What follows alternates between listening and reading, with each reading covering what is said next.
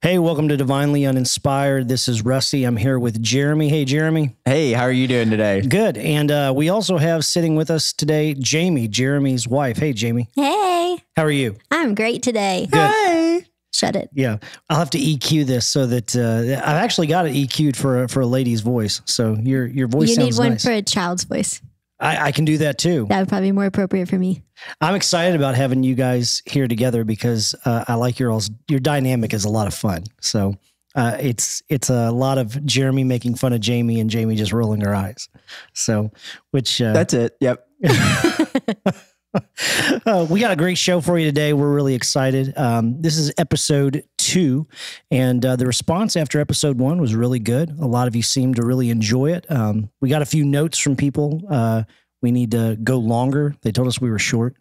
Yeah. They said they wanted more of us, which was surprising. So Yeah, that is surprising. But I'm glad they want more. And so we'll try to do our best to give a little bit more. We got a great show. But before we get to that, we got to hear our theme song. Enjoy. Here we go. 1, 2, 1, 2, 3, 4.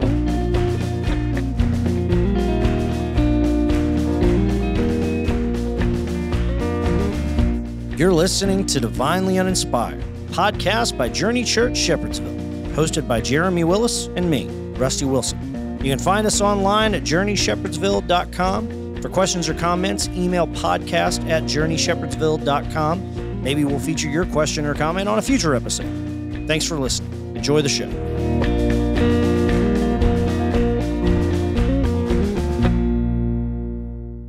All right. So Jeremy and I, just this past week, we took a trip that we're going to talk a little bit about to Guatemala. It was my first time. I'd never been. Jeremy, how many times have you been at this point? That was my third trip to Guatemala. Okay, very good. And Jamie, have you been yet? No, I haven't got to go yet. Do you want to go? I do. Okay, very good.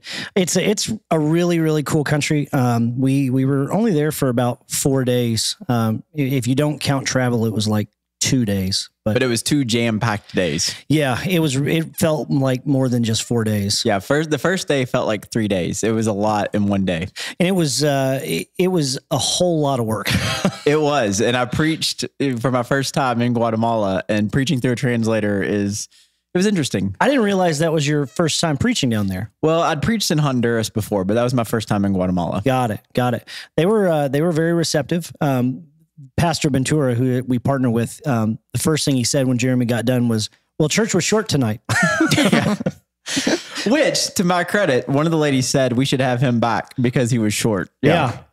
Well, it was great. It was really, really good. And worship was interesting. It was fun. It was a cappella. It was a lot of clapping on 1 and 3 and. It was hard to keep a good rhythm. I don't even know what that means. That would be like 1 and 2 and 3 and 4 and yeah. So it's a very difficult. It just means that they weren't on any sort of timing. Oh, I thought you meant they were like expert level. Oh no. Gotcha. There was it was amateur hour, but it was fun. Jesus was praised. So what else can we say?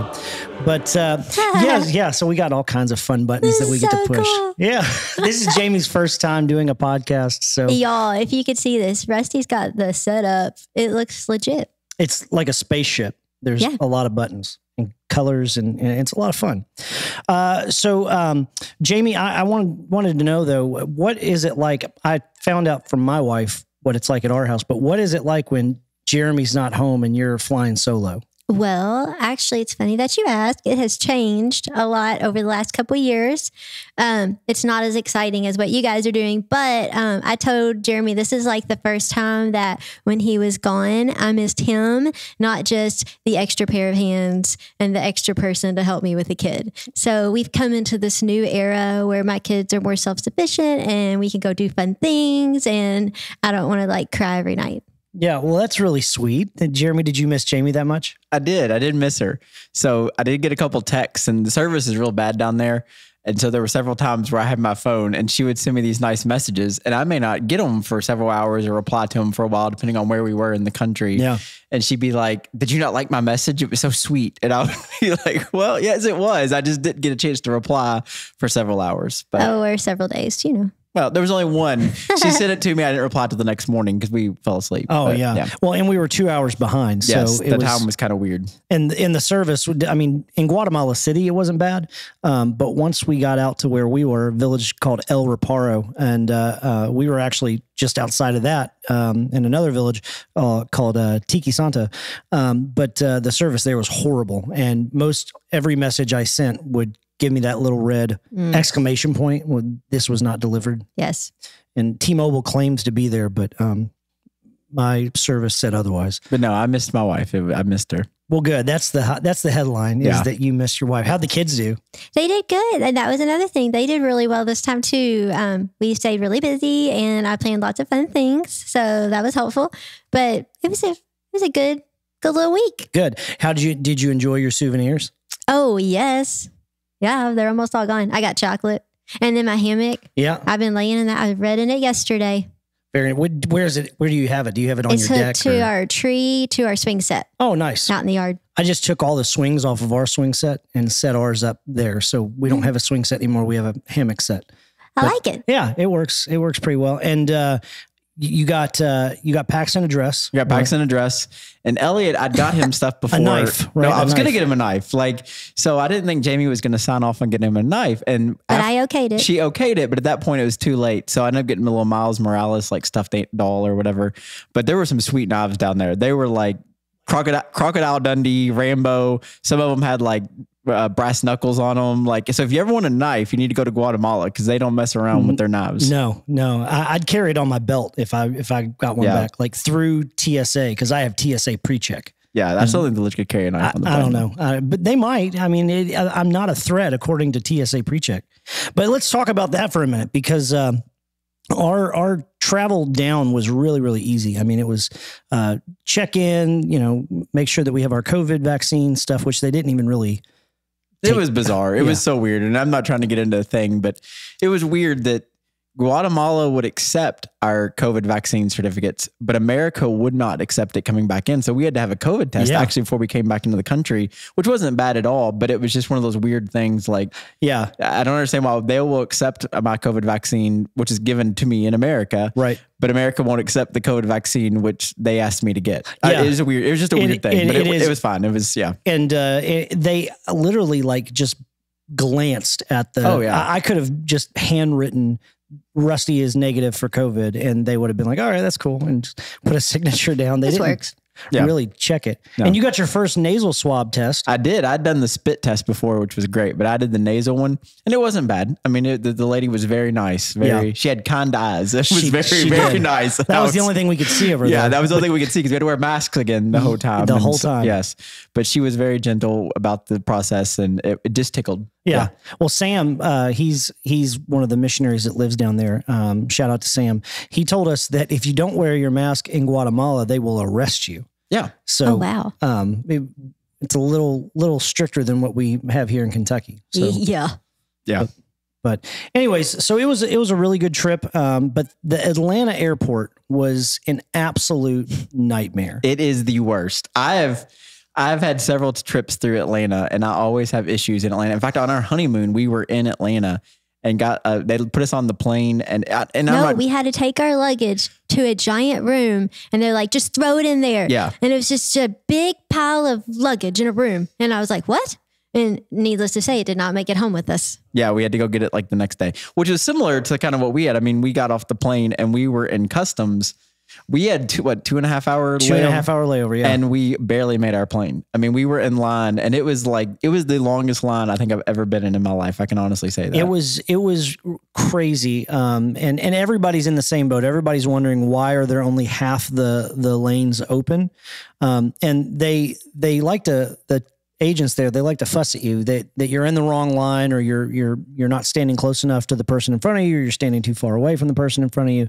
It was an interesting deal. And the guy that we got, he wanted to make friends with everybody. Yes, he did. That came through his lane. I mean, we had people that were like 2 queue lines behind us that made it through before we did. Yeah. And the worst part was I had to pee. I had to pee as soon as I get off the plane. And if you're not familiar with when you come through customs, they don't have bathrooms before you go through customs. I don't know why they didn't think to do that, but they don't.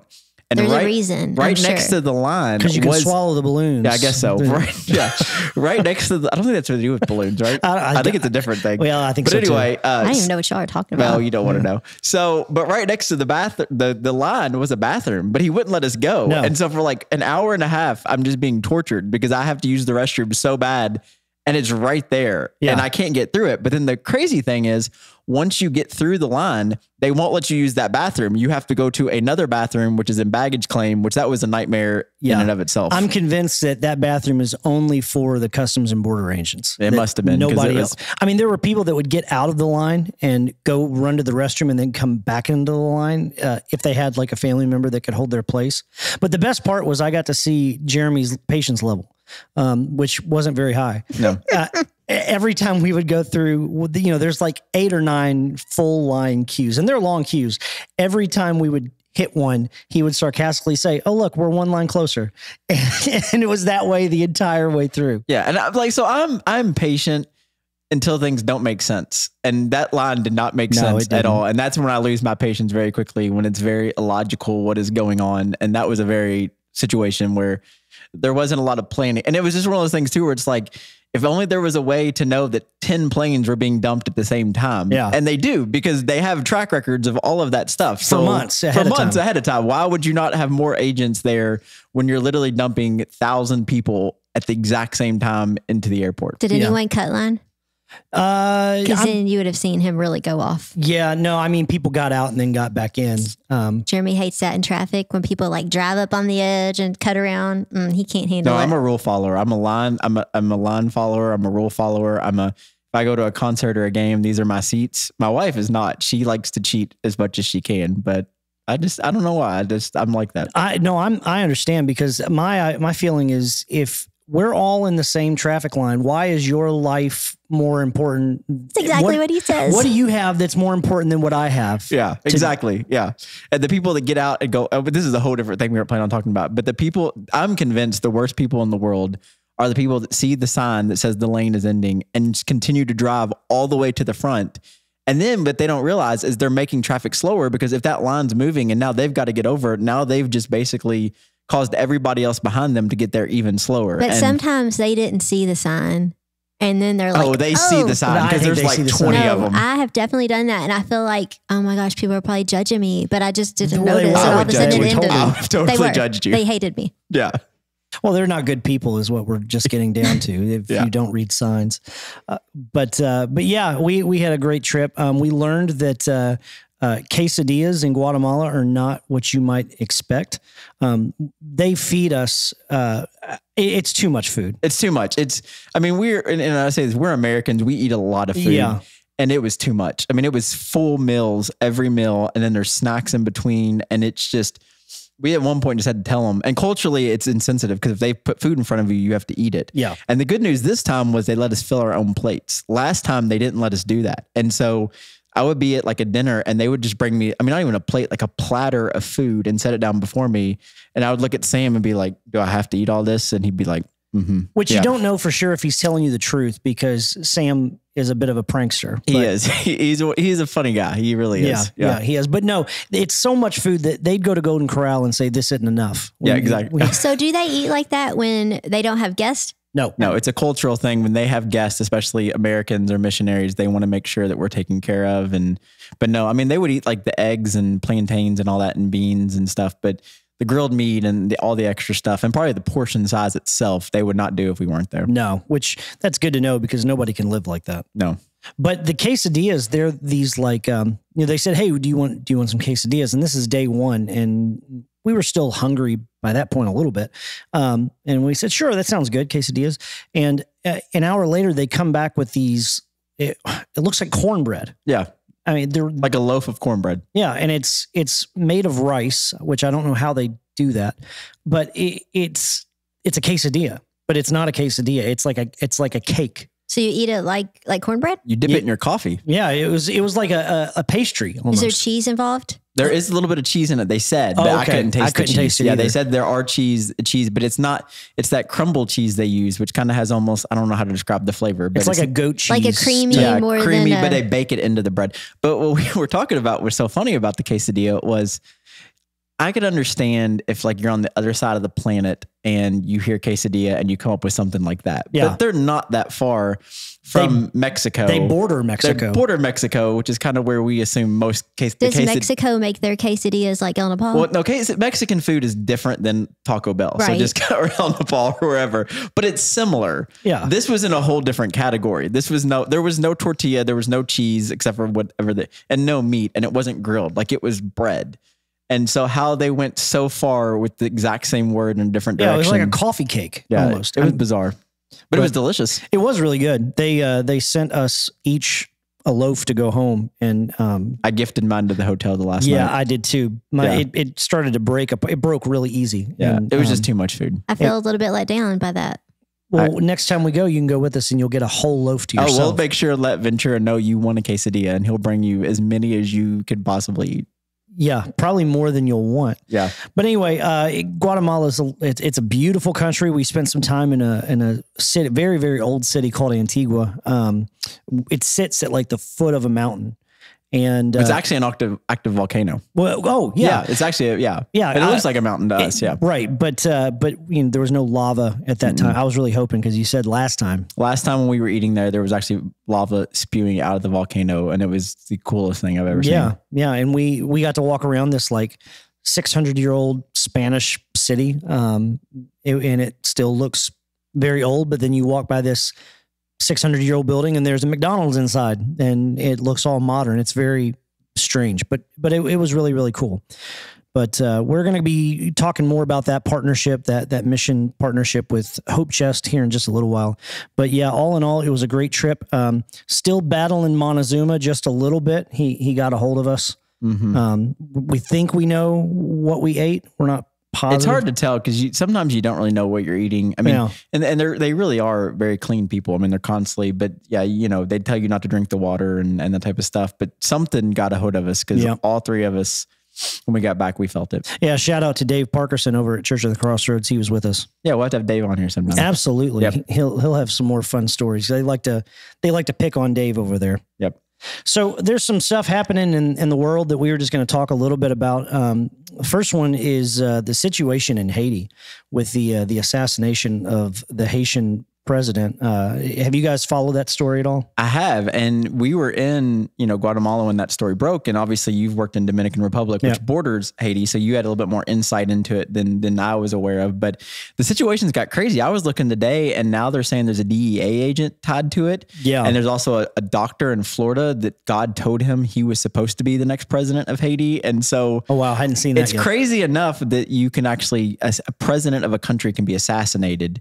I mean, when you think about like the security of our country and all that stuff, although even our country has histories, but that's still happening and they have access to the president in that way. But then there's been other details of the story come out that the actual assassination itself just makes it kind of a weird story.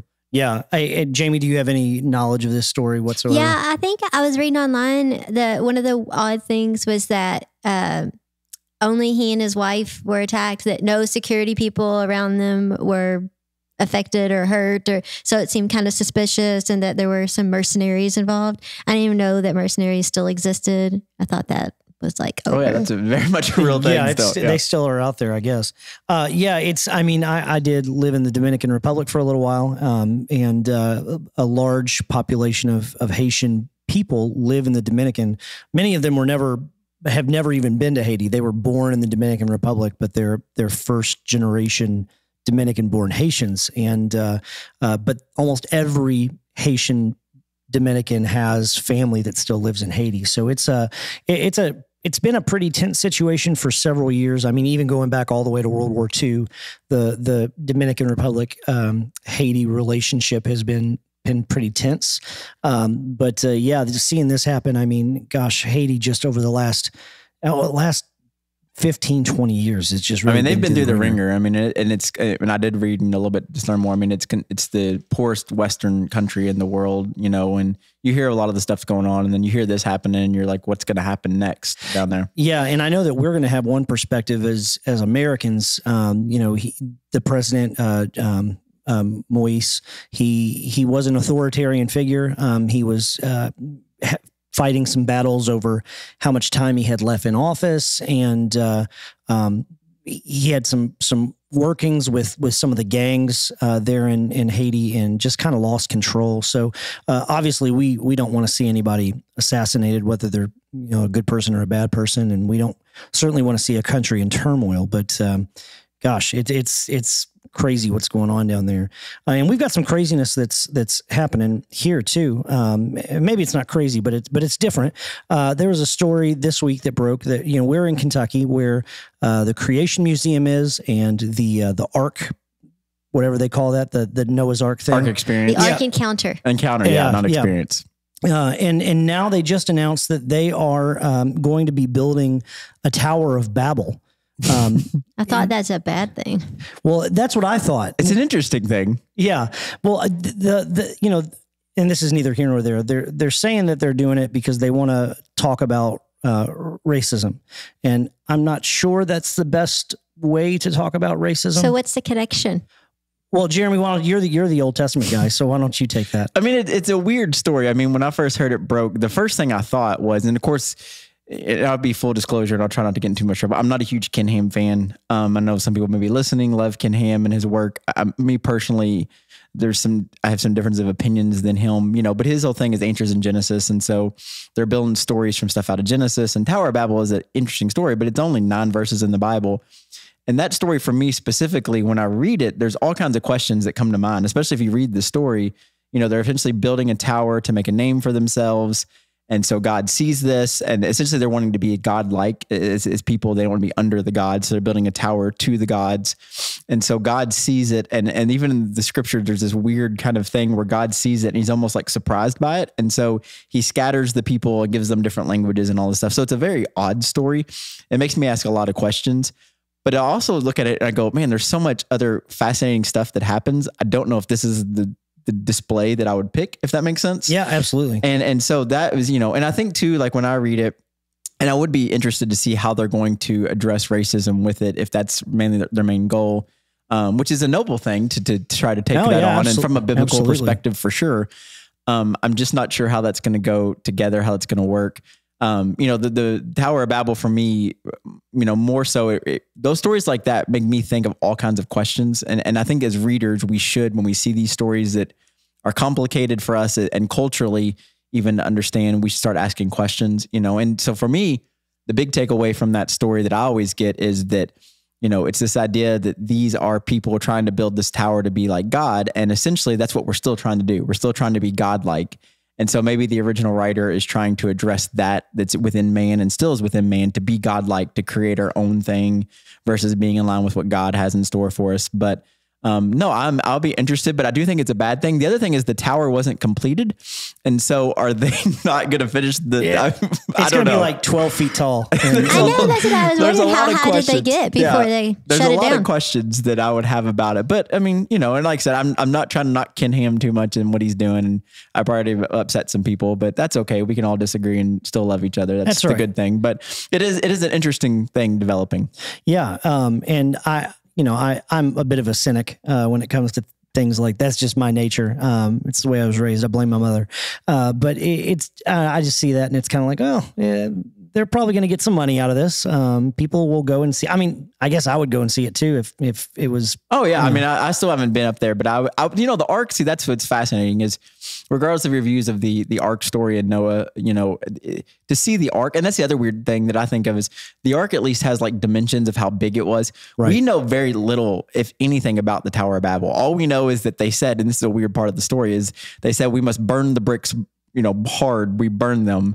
Is the way it's translated. So they burn the bricks extra and then they start building this tower. And so it's this weird, but we don't know how big it was, how massive it was. Obviously they didn't finish it. So how far along did they get was, so it's just the Ark, is at least like, okay, like we know the dimensions, we hear, the stories of the animals but the Tower of Babel is just interesting. Yeah. But anyway, and then lastly, kind of something to talk about here, just for a minute. There's an article that just came out. It's a years-long survey done of the church in America. And the survey found some pretty interesting results. And it's that white mainline Protestants. So that you're thinking your Presbyterian churches, your Methodist churches, the denominations, the mainline denominations now outnumber white evangelicals. And then kind of a tag to that survey was they found that the category of nuns, not nuns like Catholic nuns, but like people that claim no religion. N-O-N-E. Yeah. No affiliation. That number has shrunk. But this is the first time in a really long time that the mainline denominations outnumber quote unquote evangelical churches, which, I mean, that's a loaded word. What is that? I was going to ask, what are we an evangelical church? You take that one, Jeremy. I'm not touching that. Yes and no. We would be considered an evangelical church. Now, we do not, I don't, and I always try to answer this one carefully. I do not identify as an evangelical in the way that most people would describe that. But we would be probably put in that category as an independent Christian church, an evangelical church. But is it if you're not a denomination? No, then you're not even that, because Baptists and stuff like that, they would be considered evangelical churches. Your mainline churches, a lot of it comes back to Protestantism. A lot of it comes back to your connections to the Catholic Church. I mean, a lot of the mainline churches are not Catholic because they want to be Protestant, but they're very identical Episcopals and stuff like that. So it's a lot of the older, I guess, type of thing. More traditional, and I think what's interesting about that, I saw the article, but without doing too much research into it is, a lot of those mainline churches, if your parents were Lutheran, you're a Lutheran. Now, whether you ever attend a Lutheran church other than Christmas and Easter, or you're Catholic, or you're Episcopalian, or you're Methodist, like more than likely a lot of those people, it's generational. Like that's just how they identify themselves.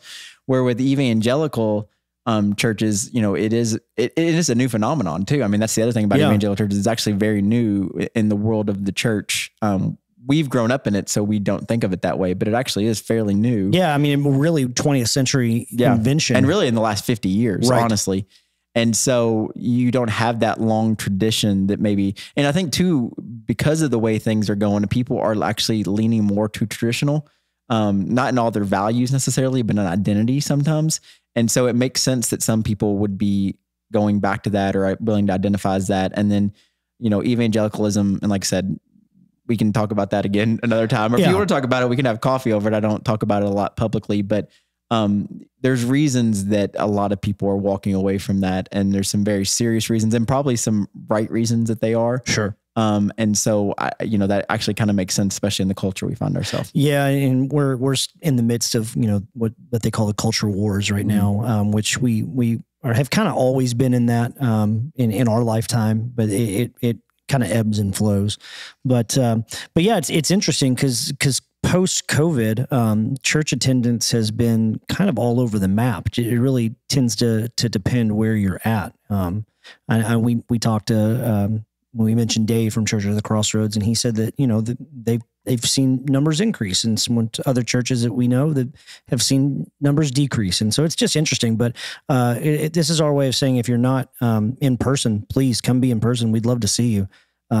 We like having you online. That's nice. But it's way better when you're able to actually be in community with people, be able to sit next to people, talk to people, that sort of thing. So, yeah. But anyway, so our main topic for the day is mission partnerships. We want to talk just a little bit about Hope Chest. Hope Chest is the organization that we just went to Guatemala with, and it's a unique model, the way that they partner with not just churches and pastors, but entire communities. And we've gotten to see some of the hands and feet of that, having been in the village El Reparo that we partner with here at Journey. But Jeremy, tell us a little bit about what Hope Chest is trying to accomplish and what we're doing with Hope Chest. Yeah. So one of the appeals to me about Hope Chest, and we partner with Church of the Crossroads in Mount Washington, Dave and John over there and their whole congregation, is what was appealing to me is, you hear about all these sponsorship programs, Compassion, World Vision, and we've done those programs. In fact, many of our people still have kids that they're helping, throughout the world in third world countries and developing countries through Compassion and World Vision. But what was fascinating about Hope Chest was they don't pick random kids from random villages. They just kind of put it in a pile and you just pick one. The idea was that we would actually, as churches, we are partnering with a specific village, And so for us, there's 140 kids in that village.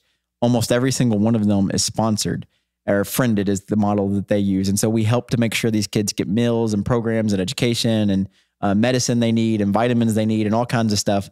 But we have basically taken on a village and partnering with them to help them and to kind of become better, to become what they can become. And that's not like to make them an American village, but to actually just help them, resource them. And so it's kind of a neat thing to think that we are investing in another community in the world. And we signed up for a 10-year partnership, and you can go beyond that if you want. But to see, we've only been there a year, and I was blown away at the stuff they've already done in a year with the resources we're able to give them, but also with the help that Hope Chest is able to offer them in the community. And really, it's this idea of the community has to take ownership of it or it's going to fail. So just because they're being resourced doesn't mean it's going to flourish. They have to take ownership of it. Right. It kind of they're working against that American savior model where we go in and we fix all the problems. We're partnering. It's truly a partnership, trying to provide them some of what they need. But tell them about the lights. Yeah, so that was one of the things we had heard they were doing. And so they in the village there were no street lights. And so in that village, when it gets dark, and when it gets dark down there, it gets dark because there's no, there's electricity, but they use it sparingly. And then also there's no street lights. So if you're a young lady or a child walking down the street late at night, or even a married lady. Yeah. You're walking, in the dark. And so there was some crime happening, some things happening to people as they were walking down these streets at night. And so what we did is we didn't do it, but Hope Chest, through what we're able to help provide, they put up streetlights throughout the city. And what they said was they actually need 60 in total. They said, we'll start with 10 and we'll help you get 10, and you need more. So you need to come up with the other 5. So it wasn't like we're just going in there and doing it. They have to do it. And then they have to find the contractors. They have to find the people in the community that will help do it. And so they have to take ownership of it to happen. But yeah, even, we were there at night one night, and just to be able to see the street lights and to see some light, it's got to be a relief to those people that they don't have to be fearful, that they can walk and it's not going to be pitch dark all the time, and they can walk. And if something was to happen, somebody might see something and can help because they're not in the dark. Yeah. I've never been held up, so I don't know what that fear is. Jamie, have you ever been held up? No. I always have that fear when I'm in the dark. I had a guy pull a gun on me a long, long time ago. It was a long time ago. It was when I was a delivery guy for a place called Jim Conti and Sons. And there was a guy pulled up to the truck, and I don't know what he thought I had in the back of the truck. And he pulled a gun on me and wanted to know what I had. And I was like, dude, I got a bunch of inflates. Like if you want to go, snow cone machine. Yeah, I got a snow cone machine and inflates. Like if you want to try to get this, 700-pound slide on your back, right, and take it, you be my guest, but you don't know what the street value of those are. So. Who knows? But yeah, I've only had a gun pulled on me once, and it was in the Dominican Republic. We were visiting this mountain village, and as we were leaving town, there was like a civilian's barricade type thing set up, and I was not driving. There was a lady that was driving the car with me, and she saw that they were standing there with their guns, and she was like, I don't know what I should do. Should I stop? And they're literally standing in the middle of the road. We were going to have to hit them, and it was like, yeah, please stop. And she wasn't stopping. And the gentleman in the road pulled out his pistol, cocked it, and pointed it at me. And it was like, please stop the car. I do not want to die. And then as soon as they realized that we weren't who they were looking for, they let us go, and they were very apologetic. But apparently there was a bandit who was on the loose that they were trying to catch, and any car they didn't recognize, they were stopping it. And oh my gosh. Yeah. So I didn't tell Leah that story until after. Leah's my wife. I didn't tell her that story until after we were no longer living in the Dominican Republic. She did not know for a good year. And she wasn't happy about that. She still likes to bring that up. Yeah. Past in the past, honey. Let it go. All right. But we've got a lot of cool things that are happening with that partnership. And there's still more kids that need to be sponsored. And so we are friended. And so we'll talk more about that, maybe even on the podcast when that becomes available, but obviously on the stage or something like that. Yeah. And so, yeah. And it's a great partnership. And what's cool, one more thing about it is, unlike other me and my wife, we actually friend a girl. So we help her with the program. and she was in line to get food when we were down there. And so I got to go up and give her a hug and say hi and ask how she's doing. Thrilled. She was so embarrassed that I recognized her. And then she's a teenager. She's hit that age. Her mom, this was because it's cultural. Her mom made her give me a hug, and I took a picture with her. And for some reason down there, the kids do not smile in pictures. Now they could be as excited as can be, but they are not going to smile in the picture. And so there's like this picture of me, like this big grin, and her looking like I hate my life right now. Yeah. Jeremy kind of looks like a creeper in the picture. Yeah. Who's this gringo with his arm around me? Yeah, but she was really nice. I mean, she did talk to me for a few minutes, and it was really cool to meet her or see her again and talk to her. But yeah, it was a weird moment kind of. That is cool though, that you can like actually get to meet the people that you sponsor. Because so many times we sponsored kids before that I knew we would never meet, but this is different. Yep. Yeah. And it was really, I mean, it's a well-oiled machine down there. One of the things we were doing was getting each kid an updated picture so that they could send those to their partners. And that's part of what made it such a long day, because there was like 140 kids that each had to have their picture taken. But it was really exciting to see how passionate Pastor Ventura is about it, because he wants to see those partnerships continue to grow. He wants to see those friendships develop and for the benefit of, not just the church there in El Reparo, but for the church, globally. So it was a very cool thing. We're going to talk more about some other mission partnerships that we have here at Journey Church in future episodes. Just a quick little thing. We do have a trip to the Dominican Republic coming up with another mission group, Mission Zoom. We're pretty excited about. We got a good team going down in October. After you described being held up there, that was good. Yeah, well, we're not going to that village. So that village is up in the mountains. There you go. We're staying at ground level, almost sea level. So and just making a quick layover in Haiti just for a little bit. Yeah, Port-au-Prince. Yeah. I think they said that's where we're gonna. No, stay. they will not be doing that. I hope not. Well, hey, that's our show for today. Thanks for checking us out. You can subscribe or follow. I think now they use the word follow. They don't even use subscribe. They got rid of subscribe. I think YouTube is subscribe and like below. Subscribe below. Here, we're pointing to buttons. Yeah. So, but we really appreciate it. You can leave a comment, leave a review.